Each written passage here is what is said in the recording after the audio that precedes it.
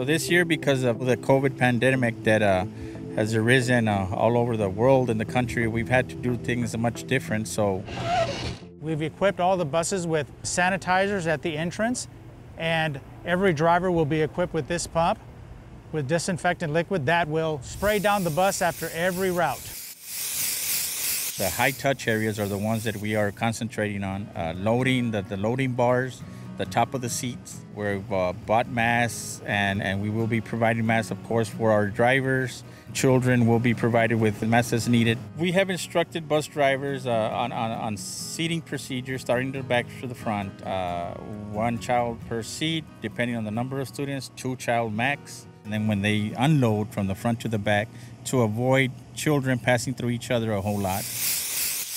You know, we've been proactive in getting everything ready so that our buses will be clean, they'll be sanitized. The whole idea of doing this is to give everybody and the students peace of mind that they are safe right in our buses, and they'll continue to be safe.